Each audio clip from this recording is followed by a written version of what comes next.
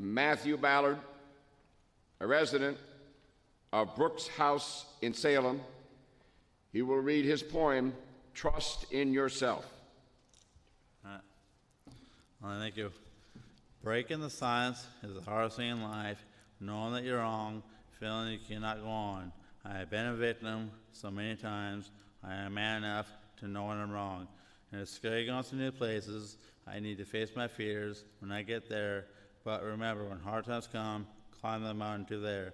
No person is perfect. We are all average and superior to others. When you make a mistake, just remember the courage to move on. And some inspiration words I have that I've given myself. What the mind can see and believe, can achieve, so the lesson receive. So when we believe in ourselves, we can achieve our goals. When we achieve our goals, we are going to receive something for those goals. It is not if we achieve our goals, it is when we achieve our goals. And if you feel like you've done something wrong, move on from your mistakes. It is okay to fumble as long as you continue to make an effort.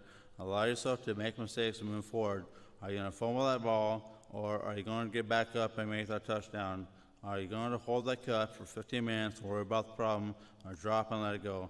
Don't give up hope. To give up hope is to sabotage our mental health. Keep going on. Every 5 minutes is a new day. Start fresh. If you've made a mistake, keep going. Thank you. Thank you. Thank you.